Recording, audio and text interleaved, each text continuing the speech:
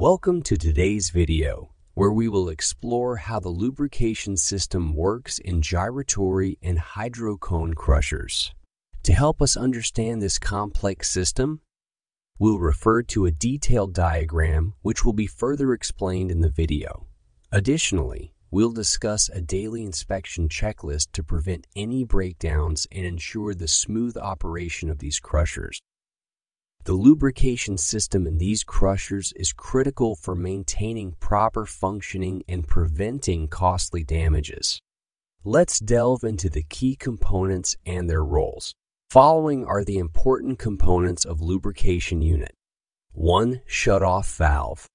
The 1 shut-off valve is utilized to cut off the oil supply, enabling maintenance work to be performed safely before the oil reaches the heat exchanger.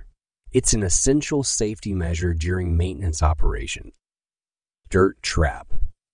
The dirt trap is designed to capture any dirt or contaminants present in the oil. Regular cleaning of the dirt trap helps prevent damage to the lubrication pump and other components, ensuring smooth system operation. Oil pump, lubrication pump. The oil pump, also known as the lubrication pump, plays a vital role in pumping oil throughout the system.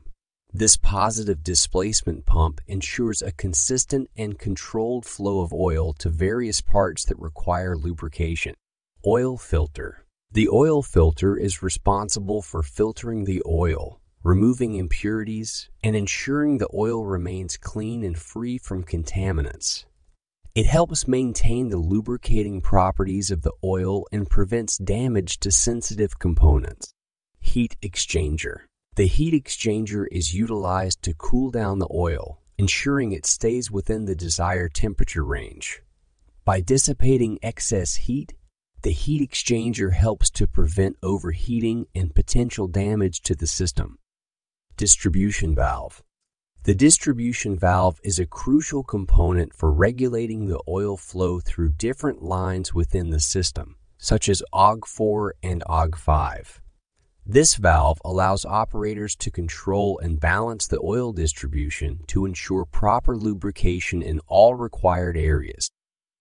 In this oil flow process, we have a fascinating system that involves a heat exchanger divided into 2 levels. The upper line, AUG4, and the lower line, AUG5. Let's take a closer look at how this process works. The oil is initially split, with 1/3 of the oil flowing into the upper line and 2/3 of the oil flowing into the lower line. This division ensures proper distribution for lubrication purposes. Starting with the lower line, AUG4, the oil enters and passes through a step bearing. It is then directed upwards between the eccentric bushing and the main shaft. This flow of oil provides essential lubrication to the bearing, ensuring smooth operation. Now let's focus on the oil entering from the upper line, AUG5. This oil is pressed between the bottom shell bushing and the eccentric. From there, it cascades down over the gear wheel, effectively lubricating the bevel gearing. To maintain the system's efficiency and prevent any potential issues, routine inspections are crucial. These inspections should include the following checks. Pressure developed by the pump. The pressure should be above 5 bar for the hydrocone crusher. If the pressure falls below this threshold, it may indicate a problem with the pump that needs attention. Flow through AUG4 and AUG5. It's important to monitor the flow of oil through these lines. If there is lower flow in either AUG4 or AUG5, it can be regulated using a distribution valve. However, if the flow cannot be properly regulated even after adjusting the valve, it suggests an issue with the heat exchanger. In such cases, either cleaning or replacement of the heat exchanger may be required. Return temperature of oil. To prevent any damage to the bushings, the return temperature of the oil should be lower than 55 degrees Celsius. Elevated temperatures can adversely affect the lubricating properties of the oil and lead to premature wear.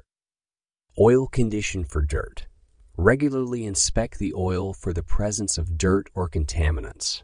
If dirt is detected, it is crucial to replace the oil to prevent damage to the lubrication pump and other components.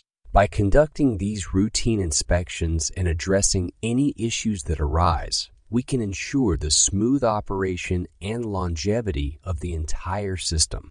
Remember, proper maintenance is key to keeping industrial processes running efficiently and minimizing the risk of equipment failure.